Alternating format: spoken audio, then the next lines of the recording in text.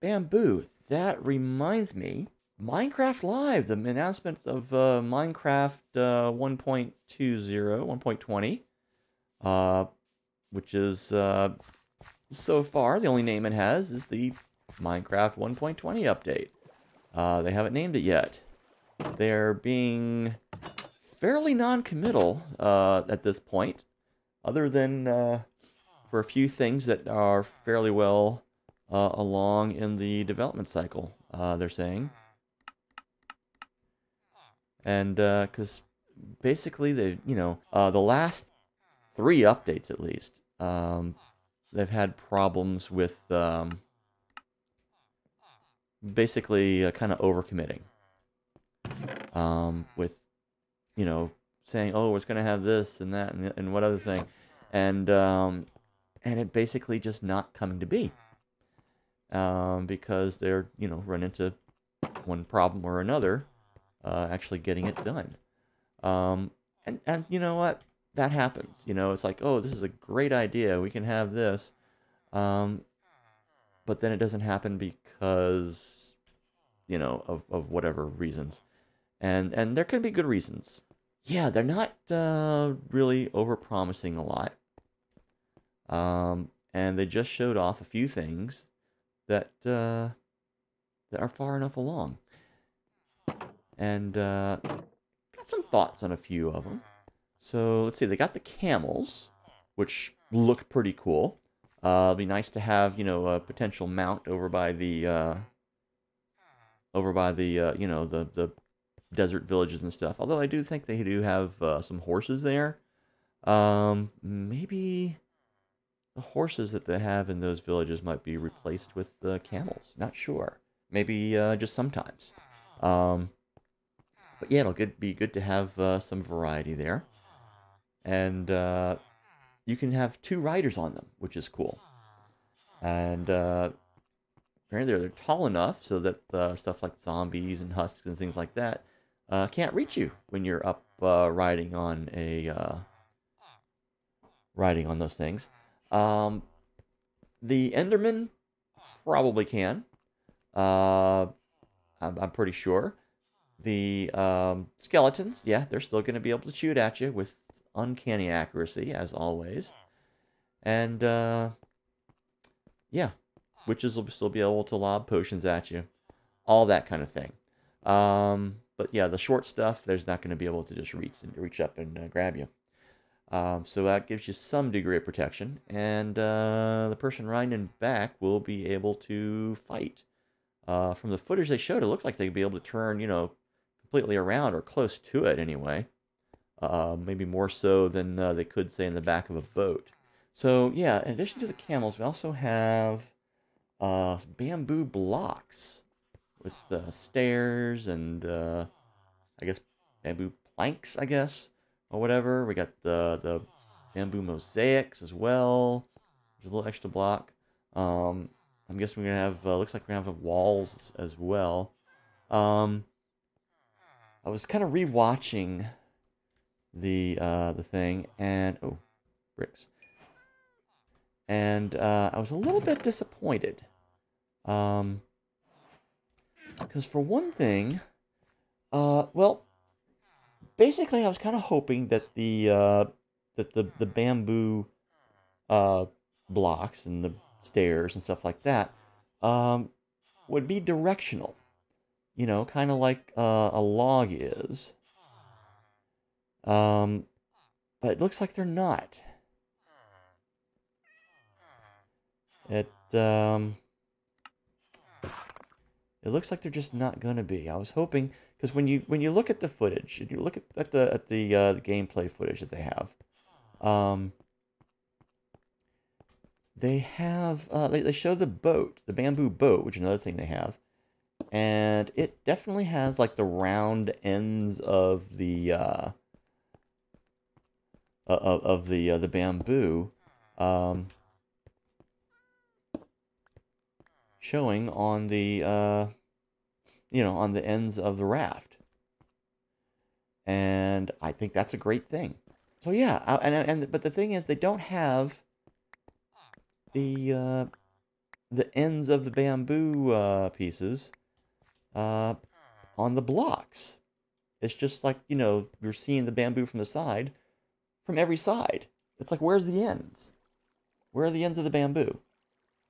That's something I did not see, and I'm kind of disappointed in that, because I really wanted it to be. I really think it ought to be directional. I think that would give you a bit more control over the look of it, and make the look of it a bit more varied, I think. And a lot better, really. But yeah, that's kind of disappointing. Um, but yeah, the bamboo raft, it does have the end texture, and it looks good, I think. And I mean, yeah, and it works just like a boat, except it doesn't have the sides on it. What do you call it? The gunnels on a boat. Um, I think that's what you call it. If it's not, let me know. Um, but if I remember right, that is what they're called. So yeah, that's pretty cool. Um, so yeah, raft, great. Bamboo blocks, leave a bit to be desired, in my opinion. I think that's something they should rework. If you agree, yeah, give them a shout. Let them know that, yeah, this is what we think. They say they're going to be taking in more input from the community, and that, it's all a work in progress. Things can, new things can come, things can change. They say that they're pretty far along in what they've got so far, but it doesn't seem like reworking the bamboo blocks to be directional would be that huge a change. It would take a little bit of design work, but basically they've got those bamboo ends on the raft. They can probably repurpose that bit of graphic, on a couple of ends of the blocks without much problem, I would think. This reminds me, one of the other things that they showed was the carved bookshelf. It's not like these. It doesn't have the books on every side, and I'll be curious also to see how the continuous textures mods are going to handle it. Should do fairly well enough. And basically within it, it just has the books exposed on one side, and it looks like you right-click on a spot. It's got like 6 spots, and if you have a book in hand, either book and quill, just a regular book, or an enchantment book, or whatever, you right-click on an empty spot, and it'll put it there. You right-click on a spot where there is a book, it takes it out, puts it in your inventory. I think that's assuming you have space in your inventory. I don't know if it's just the hotbar, or maybe you have to do it empty-handed. I'm not certain. I'll have to rewatch and see if there's any clues as to that. But it is a redstone component. Apparently, I think which book you interacted with last, I think maybe determines the signal strength going through. If I understood correctly what they were saying. Why are you in there, cat? My goodness. Anyway, the question I have, well, first off, yeah, it's a right-click thing. So if it's not something that requires an empty hand, and you're trying to eat, are you going to be like accidentally, grabbing books or putting them back in while you're trying to quickly eat something as you're running through your library, being chased by whatever, or on your way to something? That could be problematic, something to keep in mind, but, hey, it's a gameplay thing. You deal with it. We deal with stuff like that all the time, You're trying to eat and you're accidentally, clicking on the thing there. You gotta, mind what you're aiming at when you eat. That's really nothing new. This will just be one more thing that you got to be careful of. That's if it doesn't require an empty hand to interact. The other thing is enchanting areas like this are the carved bookshelves, I believe they call them. are those going to count towards the bookshelves that are contributing to the enchantment area? And if so, uh, would they have to be filled with books? Because that seems to me like it would be a bit more of an expensive thing um, to have those filled, unless they only need to be filled with 3 books or more in order to contribute. Um, or if they contribute according to how many books they have. Say, like, if you put 6 books in, since you construct these with 3 books, would that be twice as strong? Um, so, yeah, or maybe they won't count at all. Maybe you have to build this type of bookshelf in order to power the enchantment table. That's going to be an interesting question. I think no matter which way they go with it, there's going to be some controversy in that. Because, yeah, I could see people complaining either way easily. Um, yes, which kind of raises the question why they didn't just make these the regular bookshelves interactive. You know, make them a container. You know, like the chests. I think I've put forth the idea of having the bookshelves um, basically hold, oh, excuse me, like 4 rows. You know, compared, you know, to like say like if you have a single chest, you could hold like 3 rows of 9 each. That's what, 27 books you can put in a chest. Um, this would be of similar size. If you could do like 4 rows of that, then a bookshelf would be, but only be able to put books in it.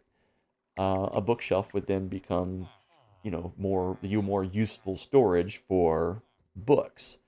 Um, and it would, you know, basically be the same block. It would just become interactive. That was my idea. They went with a totally different thing, and I think it looks nice. You know, having the books on the shelf, you know, come and go depending on how you do it, and it's 6 spaces, so I guess you know what? I need to take a closer look at the footage to see how all that interaction worked. As far as, you know, whether, I mean, it seemed like the particular book you were pointing at is what would come in and out. The other question is whether, say, when you're pointing at it, if it's going to tell you what book it is, or do you have to pull it off, you know, pull it out in order to find out? A lot of interesting questions about those new bookshelves, because there are, you know, there are those established behaviors and roles for the existing bookshelves, and you know whether these are going to be contributing to that or not, or be just a totally separate thing. And what is it that makes them different? I mean, the books that you're using to you know, to make the conventional bookshelves, they're just blank books. You know, no enchantments on them, anything like that. Um, what is it that's providing that power? What is it that's doing that? You think maybe having some magical books on the shelves would contribute more. So maybe they're going to be reworking enchantment. Maybe not. Maybe it's going to be something that people are just, you know, scratching their heads over. Like, you know, okay, Mojang, why didn't you do this? So yeah, lots of questions about the bookshelves. The more I think of it, the more it's like, that's going to get interesting. I think there's definitely going to be some controversy surrounding that. Now, another thing they do have that I'm kind of looking forward to is hanging signs. And they say those are going to be made up of stripped wood and chains. They show them hanging from 2 chains, either from the bottom of a block. If you place it on the bottom of the block, it'll just have like the 2 chains on, you know, hanging, you know, that the sign is hanging from. Or if you put it on the side of a block, it'll have like a little stick poking out basically, and then the sign hangs from that, perpendicular to the block you're placing it on. And then it has it. You can also hang it from the bottom of like a fence post or whatever, and the two chains will kind of go in at an angle to meet in the center, where it will be attached to the whatever narrow item it is that you're getting it from. But yeah, the hanging sign, kind of interesting. I was thinking about it in terms of, say, the signs that we have here. That would open things up that I could, say, hang a sign from up top here instead. It's a little bit problematic, though, in that, well, if I did that, I think it might get in the way of interacting with the villagers here, at least in this design for things. It would be nice if, if these, actually, because the thing is, the sign is within this block here. The one, or the block above that block on the floor there. You see it's within that bounds there, rather than being up against the wall here. It would be nice if it popped over against the wall. It would look a lot better, I think, but that's just not really going to happen. So yeah, the signs can hang, and actually signs can the hanging signs, they can hang from other hanging signs. They showed some of them doing that and set up there at different angles, just like when you place a sign on the floor, it can be set at whatever angle you're facing. So, yeah, that raises a question. If I hang it on the bottom of a solid block like that, is it going to be, just pop to whatever 90-degree, cardinal direction, or is it going to be at more of an angle with the two chains hanging? So that I would, maybe put it here and then have it angled this way towards me over here. And with this one over here. Don't know. Also, with the hanging signs, are the words you put on them going to be visible from both sides? That's another question. I'd love for them to be. Or to let you put a different thing on each side. That would be even more flexible. I think that would be excellent. Flexcellent, if you will. And of course, the winner of the mob vote was the Sniffer. Pretty much as everyone was predicting. So yeah, really no surprises there. But I'm glad the Sniffer won. Because I think it's potentially the most interesting. I went over this last week, I believe. My reasons for that, and it's basically they really implied a lot more lore.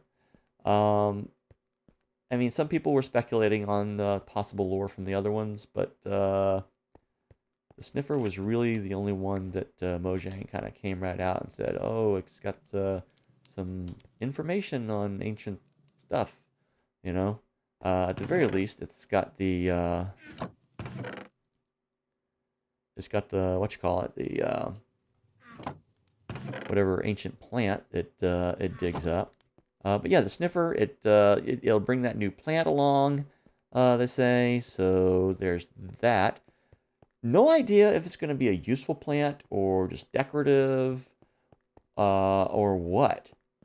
Or maybe if it's a plant that grows the food for the Sniffers, the food that they eat, to grow up big and strong, or to breed, or whatnot.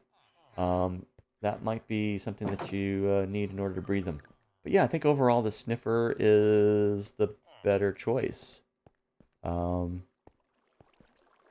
I look forward to hearing about what ancient lore or information it will uncover. Anyway, that's kind of my opinion on what we've seen so far. Oh, and also we've got more default skins. Not really something that I'll be using. I've got my own skin.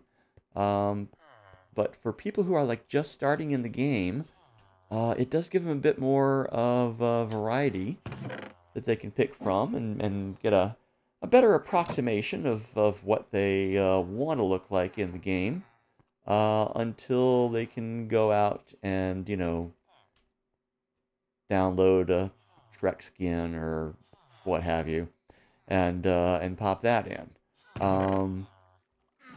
So yeah, I think it'll make it a little bit more fun for people just starting out. But as far as other things coming in 1.20, the bamboo, yeah, they're kind of billing this as sort of an inclusiveness update, and that's kind of reflected in a lot of the new default skins. Excuse me. I think one even looked like it had a prosthetic arm, you know? Kind of like Bucky in the Marvel universe. It's got its metal arm. That is so cool. But yeah, other than that, not certain. I'm going to go ahead and bring these, because all of this is going to be over here.